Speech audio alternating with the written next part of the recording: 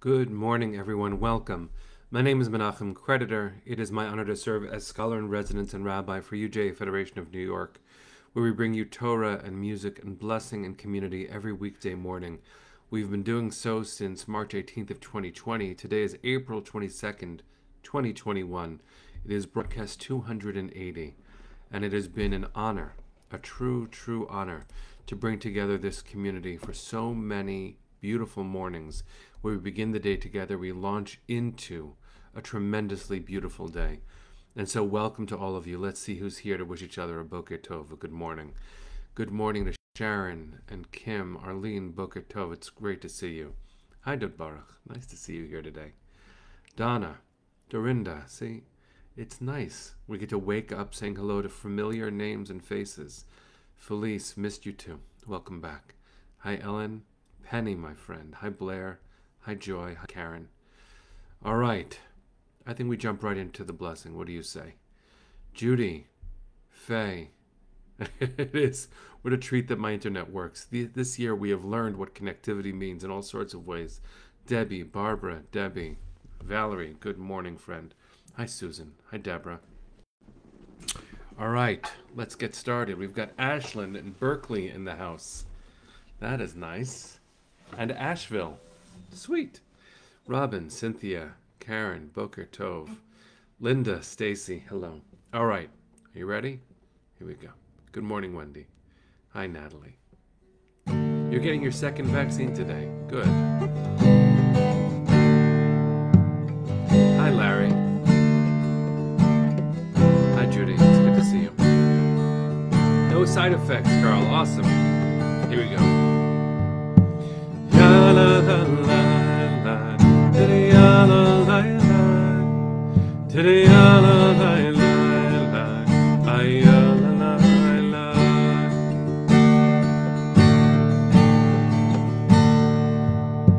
Baruch atah Adonai Eloheinu melech haolam.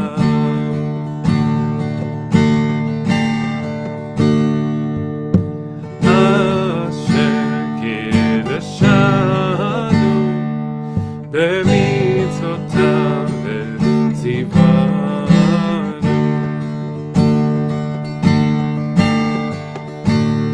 לעסוק בדברי תורה, לעסוק בדברי תורה, הפוך בה והפוך בה, לעסוק בדברי תורה.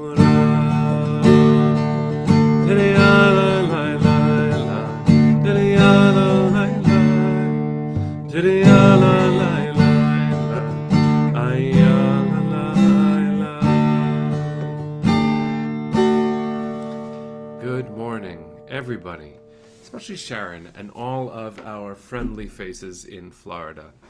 Karen sending love all the way to New Jersey, and especially my Abba. Hi, Abba. It's good to see you.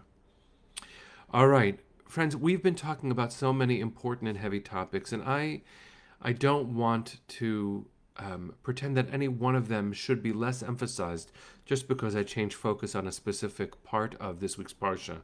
I want to say that our conversation yesterday about justice, and specifically American racial justice, is one that is going to be an ongoing fight until there's no need. I had this strange experience. I have a Black Lives Matter bracelet that I wear every day, and it's a very powerful reminder, sort of like when I put on my tzitzit in the morning, or my kippah, or sometimes I put my wedding ring to the side when I'm sleeping.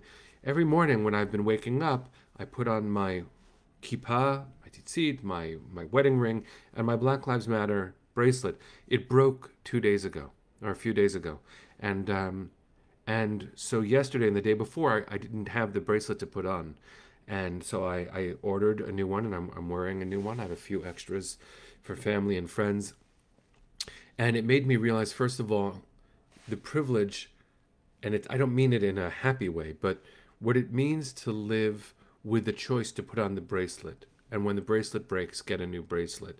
It's a commoditized way of looking at the message, which is to say that until Black lives obviously matter, and matter equally in the American justice system,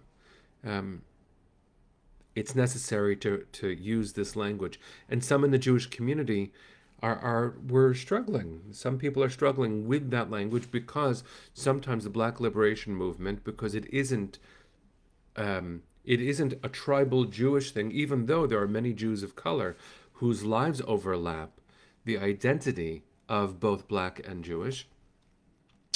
Black Lives Matter for some Jews who haven't been acquainted with the efforts, and there's a lot of misrepresentation in the media, think that Black Lives Matter is unfriendly to Jews and an anti-Zionist movement. Nothing could be further from the truth, because number one, Black Lives Matter isn't actually an organized movement. It's a philosophy of civil rights. Why am I starting there? Number one, because that's where my heart is today. Number two, because in our work as a Jewish community, to make this world a more just place, we need to be able to have the kind of conversation that we uniquely, as a 9 o'clock morning Torah community, have been having since last May, when George Floyd was murdered, since before that, when we've been talking about justice, when we were only dreaming, please God, one day that there would be a vaccine, where we talked about equitable and just distribution of health. It is so important for us to be able to take these steps forward and to have the conversation we are having about justice in the name of the Jewish community, and with an unfolding vision that begins in the Torah. That's where we start as the framing. Now look directly at this week's Parsha, because this week we read two Parshiot, Acharei Mot and Kedoshim, and we've spoken about them a few times, obviously, because that's how we ground our lives as Jews. We talk Torah, we wake up with Torah.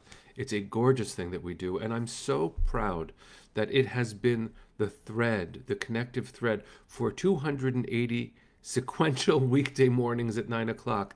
I get to wake up with Torah with all of you. And I feel so blessed. So what does this week talk about? This week says, at the center of it, I focused on this yesterday extensively, so I'll mention it briefly as a way of expanding our conversation. The golden rule is in this week's Torah portion. Ve'ahavta l'reacha kamocha. Love your neighbor as yourself. That means kamocha. Your neighbor is like yourself. I want to read to you some words from Rabbi Yael Ridberg, who is a phenomenal author. She has a piece on this week's, today's, The Times of Israel. She said, what was missing on that fateful day, and every day a Black person is targeted by police violence, is love. At the center of the Holiness Code, which is chapter 19 of the book of Leviticus, this week's Torah portion, is the commandment to love our neighbor as ourselves. The Torah's agenda for the word kamocha, ourselves, is you. Kamocha, like you. We must understand that any person whom we think is other is really ourselves. And our behavior towards others must reflect the love that we have and want for ourselves. The great sage Hillel taught that this is the entirety of the Torah. What is hateful to you, do not do to anyone else. This is what Rabbi Ridberg says. Listen to her incredible wisdom. Such revolutionary love, the kind that means the absence of hate, the absence of grudges and vengeance, and with a vision of holiness, of being and behavior, would mean the kind of revolutionary justice we are still working towards each and every day. May George Floyd's memory, she says, continue to be a blessing, and may justice keep rolling down like mighty waters, righteousness like an ever-flowing stream. Amen. Amen to Rabbi Ridberg. Amen to her vision for this world. Amen, amen, amen. Now, part of what I want to expand upon just for a moment is that this week also contains verses that have been used in unkind ways, and I would say unjust ways, because surrounding Leviticus 19 is Leviticus 18 and 20, and you might have seen verses quoted from there about gay men. When we face Torah, not only do we amplify the healing power that it brings, we amplify the healing power that we bring in relationship with the Torah. And it is a very proud moment when the Jewish community stands for equality and for love for our LGBTQ community. It is incredibly important for us to be able to focus on the power of love as we learn from the Torah sometimes, so that when we respond to Torah, we respond with the love of the unfolding Jewish tradition that began with Torah. It is incredibly important for us to focus in this way.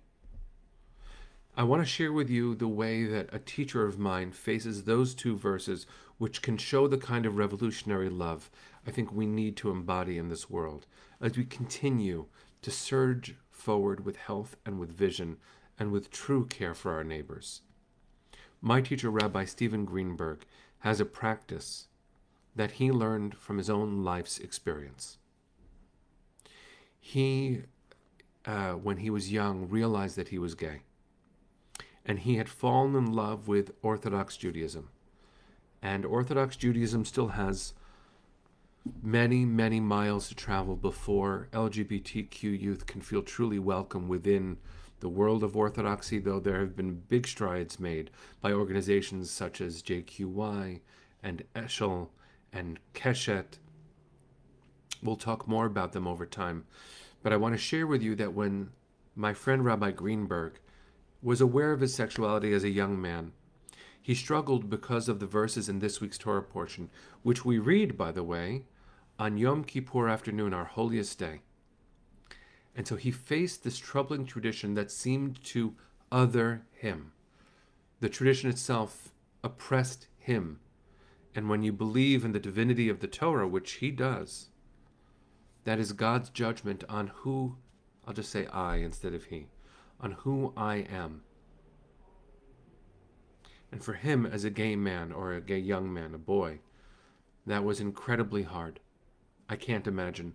Just like I can't imagine what it is to have any other skin but my own, I can't imagine what it is to grow up in such a pressurized way, thinking that I'm unworthy because of the way verses are used.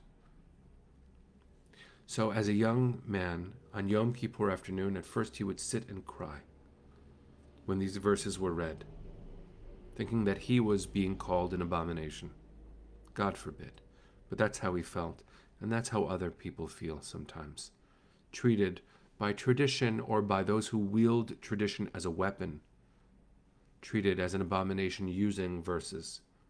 That can be done, as was done in every faith tradition in colonial America and until the Civil War and beyond when it comes to our notions of racial equality. Just look at the letter from a Birmingham jail by Dr. King to clergy members who tried to slow down the civil rights movement. Right, so we are all involved in this.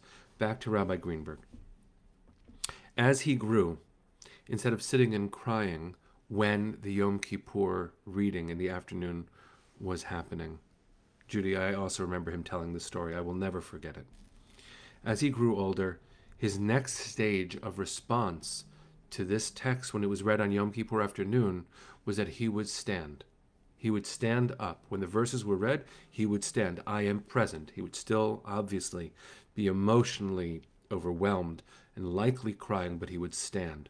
Eventually, and this is something I aspire to learn from, his model of heroism and integrity and fervor for Torah led him on Yom Kippur afternoon when these verses were read to get that aliyah, which means to take the honor of standing at the Torah and blessing God.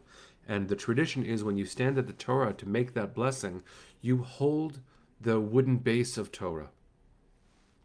And I've always imagined that Steve's knuckles were white as he gripped Torah, as if to say, God, I am here. Torah, I am here.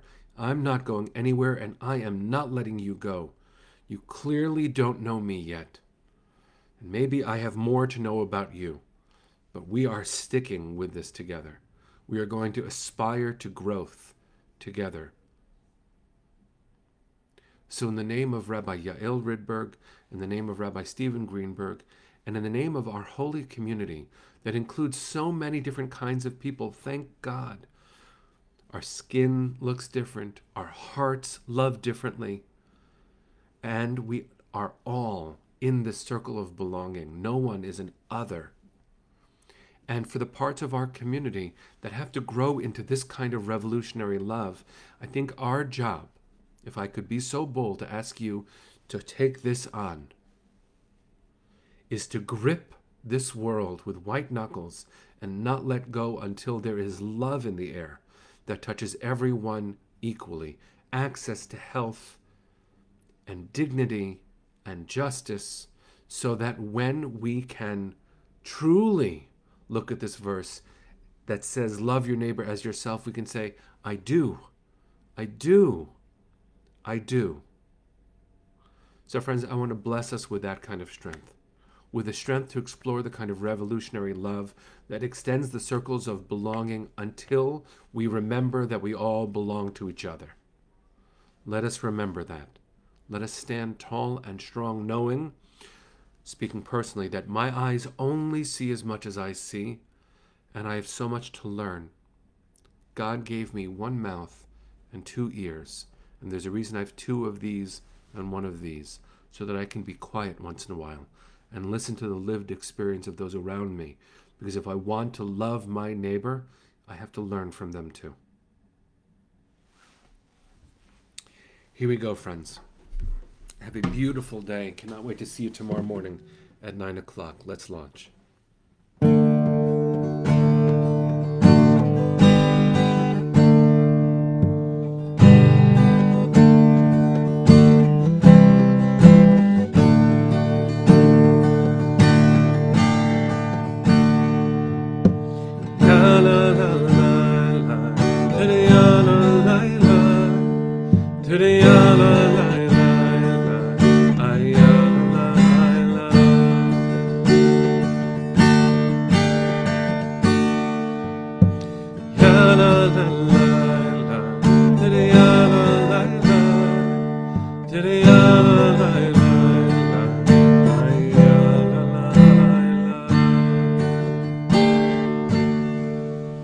Take care, everybody.